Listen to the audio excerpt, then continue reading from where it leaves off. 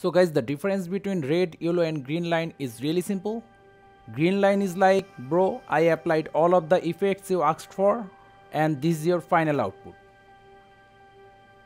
Now if we select the same clip and change something like 60 to 70 opacity, now it's saying that bro, you changed something and we need to recalculate everything again.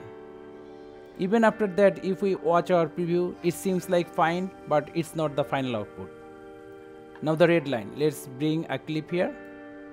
Let's apply invert effect. As you can see, this is the accelerated effect. Let's go to file, project, general. Let's change from GPU acceleration to software only. Now it's saying that bro, you applied some heavy effects here and our CPU having hard time showing us the preview in real time. There is also another thing, search for VR gulo.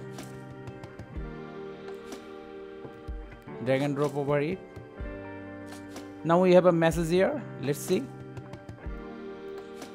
This effect requires GPU acceleration. If you see this type of error, that means our Premiere Pro asking for the help of graphics card. So for that, go to File, Project Setting, General, and change from software only to CUDA or OpenCL. Then press on OK. Now our line is yellow again. To make it green, sequence, render in and out.